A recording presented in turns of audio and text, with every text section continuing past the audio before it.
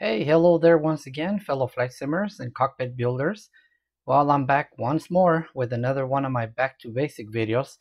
Today it's time to talk about rotary encoders. If you think about it, it's kind of like in your car, you have encoders like to raise the volume on the radio, to change the stations, the tuning, sometimes even the temperature control on the air conditioning or the fan speed for the air conditioning and all that. So in airplanes, they can be used for all kinds of things like autopilot, to change the course, the heading, the airspeed, the altitude. You can also use them for things like tuning the radios, the common nav radios, the altimeter settings, and we can also use them for all the trims like elevator trim, rudder trim, and aileron trim. So they're pretty handy devices. All right, so before we go any further, I would like to go over to the website, and we're going to go over to the hardware section, and then we're going to go to encoders here. And this, like I always tell you guys, I highly recommend, please come to their website and read all the pertinent information about any type of component or anything you're trying to get done. I probably read this website 20, 30 times over the course of, the 5, 6 years that I've been doing these videos, with SimVimX and Real Sim Control. So right here they talk a little bit about encoders. They basically talk about the how they look, the basic layout of the encoders, the pins and all that. And then they talk a little bit about setting the correct encoder type, because we're going to talk a little bit about that. There's different type 1, type 2, type 3, and if you actually want to use just a pair of buttons as an encoder, he considers that type 4 in the configurator. So now, right here, they go into how the encoder actually works, which is basically it sends a bunch of pulses, that are either zeros or ones or a combination thereof. And that's what makes the encoder tell the plugin that, you're changing it, you're increasing it or decreasing it depending on the direction that it's going. So this right here explains it very well, how all that works. That's way above my pay grade, so I'm not even going to get into that. I'm just going to tell you to come and read it. And then way at the bottom, they talk about the encoders that come with a little circuit board built in, which is a KY040. And they recommend that you desolder the encoder from the board, which in my opinion is, why are you going to buy them with the board if you're just going to desolder them? Might as well just buy them without the board. But I've used them with the board, and I've used them even though right here it says do not connect it to the 5 volts. I have actually like 8 of them connected on my home cockpit simulator here, and they work perfectly fine. But I've been trying them, like I'm going to show you today, without connecting them to the 5 volts, and they also work fine with the board. So this is what I said. I'm going to tell you guys of something not to do that is directly opposite of what the website says, but that's the way I did it since the beginning, and it's working perfectly fine for me. But of course, it's not recommended by them. So now we're going to go over to my bench here, and we're going to go over the different types of encoders. So this one right here, this is an EC11 encoder. They are the most basic ones you can find. It's probably the cheapest ones that I've seen. And they have, they come, a lot of times they just come by themselves, but a lot of times they come with a kit where they have a washer, a nut, and then the knob that you're going to use with it, which I highly recommend always looking for the kits. But lately, I've been looking and I haven't found any kits that come with a nut and the washer. I've only found them that come with a knob. But it's actually much better if you do it that way. And they have a push button also. And they're pretty basic, so basically you're going to have 2 connections for the push button, which is a positive and the negative. And then you're going to have on the other side, one side for the encoder. The middle one is the common, which is the ground. And then the other side is the other side for the encoder. So that's going to be that whether you're going, to the left or to the right, that's going to determine what pin the signal goes out to the Arduino. And I have one here that I connected that I'm actually going to be using as an example later. So pretty much the grounds, as I've always said before and everything else, you can connect the grounds together and then just have one ground wire going to your common ground. And then the 2 for the encoder are the green one and the yellow one in this case, and the blue one is going to be the one for the push button. Okay, so those right there, as you can see on this eBay website here, you can find these, on Alibaba, on eBay, on Amazon. You can find them all over the place, but obviously the whole point of this is going to be to find the cheapest ones you can find. But you know, right here you can see there's some for 5 of them for $14.80. Over here you got they're way more expensive, but these look like they're much higher quality than the ones I have. And then you got 10 of them here for only $13.77, you know, so that's a pretty good deal right there. And these do come with a washer and a nut, but it's just one, and then it's a bid item, so you know that's for me that's not good. But if you keep looking, eventually you'll come across some that do come with a knob also, or you're gonna have to buy your own knobs too, which is gonna increase the price, of course. So that's the EC11 one. Okay, and if we go back to my bench here, the next one we have is the KY040. This is the one that I started buying when I started building my home simulator. And basically this has the ground wire, and then it would have the 5-volt pin, which we're not supposed to use. And then it has the switch pin in the middle. And then it has they call it DT and clock. Like he says on the website, the reference to those pins have nothing to do with SimVim at all, but in my experimentation with these, I found that these are the two that you use for the encoder, which I guess you could say is clockwise and counterclockwise. So that's how we're going to connect it and how you're going to see it used later on. And those right there, if we go back to the website and we look at the KY040, you can see there's some here for 5 pieces for $8.69. So actually they're cheaper than if you buy them without the board, you know. So it's supposed to be the opposite, but you can see some here that they're cheaper. And here's some that come with a knob, but they're $13.25. They're a little more expensive, you know. But if you just look around, like I said, look on eBay, look on Amazon, look on Alibaba or AliExpress or wherever, and you can find, you know, packages that come with a lot of them for probably reasonable prices. Of course, if you order them from China, they're going to be much cheaper too. And last but not least, we got the Propwash Simulations dual rotary encoder. Now when you order them, this is by far the best one to use for like the radio panels, and they actually sell radio panels with these encoders already in them. But with this one, you get the dual rotary encoder here, you get the 2 knobs, and then you get the little board, and then you get the pins that go with it to solder on. You can see right here that I have one that I have already connected, and I just soldered the wires directly onto there, and then I already connected them over here on my input multiplexer. So this one here, it seems a little bit more complicated, but all you're going to do when you get yours is you're going to basically put the dual rotary encoder onto the circuit board here, and then you're going to solder. Of course, you got to solder the little pins, and they barely stick out.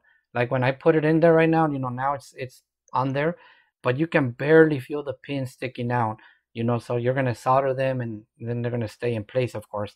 So if I remember correctly, the lowercase b and a and the common are for the outer encoder, which is going to have the big knob, and then the uppercase A and B and common are for the inner rotary encoder, which is going to have the little knob.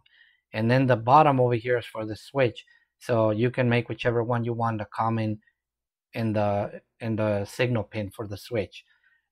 What I did in mine is, because like I said before, you can connect all the commons, I actually connected these 2 commons together and one of these together, and then I just ran one ground wire, which is what you're seeing over here. So I didn't run 3 different ground wires. I just jumpered the 3 commons and then send it out through one wire here.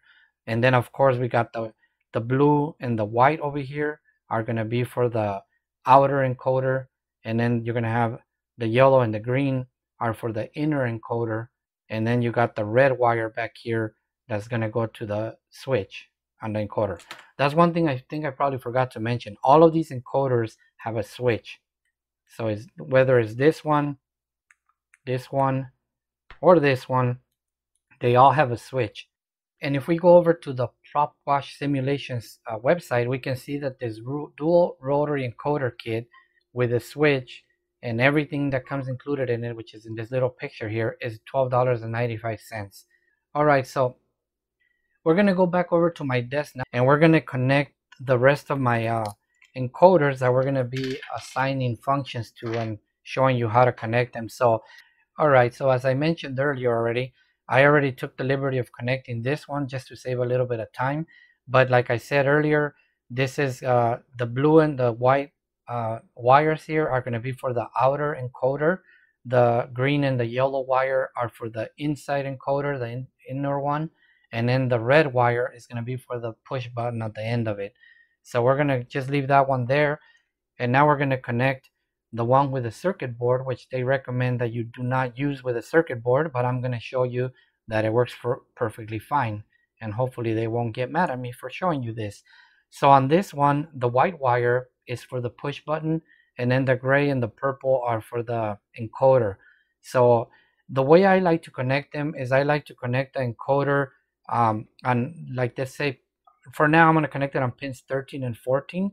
And then the push button I'm going to connect on pin number 15. So I always like to have the push button after the encoder, just to make it easier for assigning and everything for me to remember where they're connected. All right, and then of course our common ground wire is going to just go to our common rail right there. So that one's ready to go. And then I'm going to take this one here, which is the EC11 very basic encoder, and I'm going to just go ahead and connect this one. I'm going to connect it to pins number 48, 49 for the encoder, and then pin number 50 is going to be the push button. So you can see that I have my common ground wire here. So this one, the green one and the yellow one are going to be the encoder. So I'm going to go ahead and put those on 48 and 49 here. And then the blue one is going to be number 50 for the push button. And that push button, technically, I can put it wherever I want. The only ones that are very important that they stay in order are going to be the ones for the encoder. So there's my common ground wire there. That's one thing I did forget to mention. So the ones for the encoders, they do have to be on consecutive pins. Kind of like what I said about the rotary switches. Encoders, whatever you have for the encoders do have to be right next to each other. You can't connect, let's say, one on pin number 10 and one on pin number 15. They have to be 10 and 11 or 13 and 14 like I did right here. That's the only thing that's very important. Now, another good thing about encoders is that they do have inversion, like I mentioned for the toggle switches, that if you happen to get the order of the connections here wrong, you can put inversion in the plugin, so that's not a problem then. You wouldn't have to always come back and switch them. All right. And of course, I had already decided ahead of time what I'm going to do for this. So the EC11 that we have connected directly on the Arduino on pins 48 and 49, I'm going to connect those to the autopilot heading select or heading set.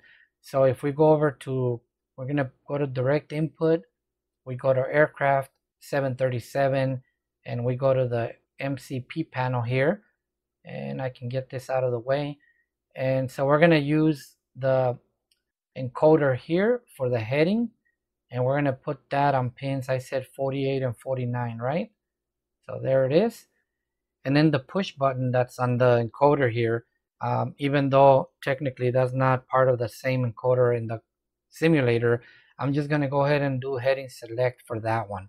So we can do that one on pin number 50 because that's where I put it. And you'll notice here when you assign the encoder here, it got rid of number 49 because it takes up 2 pins, right? So that's why you don't see 49 anymore right here. Okay, we're going to go back to the KY040 encoder here, and we're going to assign that one to the altitude select. So that's the one we're going to use for this one, this altitude select here. So that one, if you remember correctly, we have it on a multiplexer, the same as we have the dual rotary encoder here. So we have to first tell the configurator that we have a multiplexer. So we're going to go to input multiplexers. We select pin right here, and we tell it we have it on pin number 8 because that's where I always have it connected. And now we can start assigning functions to the pins on that input multiplexer. So we're going to do the altitude here. And you can see right here that it tells you that it's expecting an encoder, and we have that one on pins number 13 and 14. So that's already done. And then the push button that is on this one too, we're going to go ahead and assign that one to altitude hold, just so that we can give it some job. Okay, so then that's it for that one. Now we're going to go back over to the dual rotary encoder, and I think we're going to use, because the perfect job for this one is the Navcom radios tuning, because they have an outer and an inner knob. We're going to go ahead and do that. So we'll go back to the website, and this time we will go to the radios here, and we'll do COM1. What do you say? So we got the megahertz is going to be the outer knob. So that one, I think I said, is going to be on pin number 0 and 1 for the outer knob, and then the inner knob, which is the kilohertz, is going to be on pins number 2 and 3. And of course, like I said, this one has a push button too. So the push button we're going to use for the transfer. We're going to use for the frequency transfer for COM1, and we're going to put that on pin number 4, because if we go back to my overhead view here, you can see that I have the red wire, which is the last one. The first ones are 0, 1, 2, and 3, and then the push button is number 4, of course, right? So now that we have everything assigned, we can go ahead and save the configuration file, tell it we want to leave, and like always, it's going to be in the X-Plane 11 resources, plugins, SimVimX folder, and it's going to be just called data. So we'll go ahead and save it in there. Now I'm going to go ahead and get the simulator started, and I'll be back when that's loaded in. Alright, so here we are in the simulator now, and we're going to just reload the configuration file just to make sure that we have the one that we just put in there. And the one thing I need to bring out is the input options little window here. So I'll just go ahead and put that one right here. This is where we're going to be able to select the type and the acceleration, which is something I didn't mention before, but it's going to be something that comes into play as you'll see right now. Alright, so first things first, remember we assigned the EC11 encoder here to the heading, I believe it was, right? Alright, so we're going to go ahead and manipulate that one, and you can see that the heading is changing, and it looks like the directions are the right way. So you can see that if I go down to the left, the heading goes down. If I go to the right, the heading goes up. And then the push button was it was assigned to the heading select switch, right? So if I push it, oh, I forgot I need to turn on a flight director. Okay, so if I push it, you can see the heading select gets lit up, and then I push it again and it gets deselected. So it looks like it's working properly. Now let's just say, for example, that you had wired it wrong and that it was doing the opposite. Then what you need to do is, once you have moved the knob, you can see right here, you can see that you can select what type of encoder it is, and also the acceleration, and then the inversion. So if we did have it wrong, let's just say, I'm gonna do it just for the sake of demonstrating this. Alright, there we go. I just flipped them now. So now when I go down, you see the number is going up, and when I go up, the number is going down. So if I didn't want to come back and redo my wire in here because I had already soldered it or something, I could just click on inversion, put save and reconnect, and now when I go to the left, it's going to go down, and when I go to the right, it's going to go up. Okay, so the next one we're going to play around with is this one here, which we set up for the altitude. So let's go ahead and do that. So you can see that the altitude is increasing, and now going to the left is decreasing, so we don't need to do inversion. And like I said before, you can see that these are both type 1 encoders, right? So now here's the problem, or it's not really a problem because luckily they built this in, but you can see that I have to spin this a lot in order for the altitude to change. See, so if I have to go to 40,000, it's going to take a long time to do this, right? But luckily they added this acceleration thing. And if we put number 3, which is the highest one, we put save and reconnect. Let's see. You can see that I can, it depends how you turn it too. So you see, it goes up a lot with one little turn. So it depends how you turn it, like I said. So if you turn it really fast, it's not going to do much. But if you turn it kind of like, I don't even know how to describe it. It's like if you're pushing it. So with a couple of turns, you can get it up to 40,000 pretty much.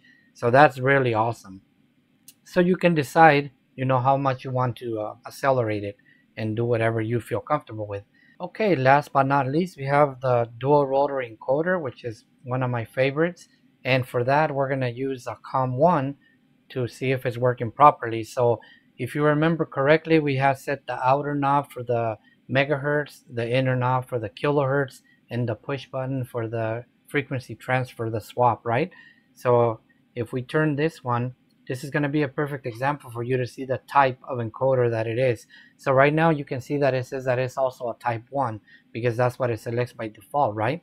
So if we turn the knob, you can see that every 2 clicks it changes the number 1, right? And the same if we do the inner one. See? It says no, yes, no, yes, no, yes. So obviously that's not the correct way, right? So we have to put type 2 and then save and reconnect, and then we can see that it'll work the right way. So I think I did the other one. All right, so yes, yes, yes, yes, and then the inner one, yes, yes, yes.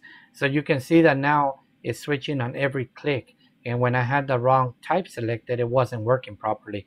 And then the push button, it was going to be the swap, right? So you can see that the swap is working as well. So that's going to be it for encoders, I think. You know, it's pretty damn awesome. These are very handy. They can work for so many different things other than the overhead light switches, which is what I originally started building when I started my setup. When I found out about encoders, you know, especially to tune the frequencies, to do the autopilot heading, altitude, course, and all that, speed, this was easily one of my favorite components to start putting into my home cockpit here. So just remember, you can do inversion with these if you wire them backwards. Remember, you have to select the right type, and then remember that you can also do acceleration, which makes it a lot handier for a lot of things. So that's pretty much all I have for this video. Hopefully you found some of this information useful, and if you have not put any encoders into your build yet, hopefully this inspires you to start doing that because they are awesome. All right, so thank you guys very much for watching, and like always, I'll see you on the next one.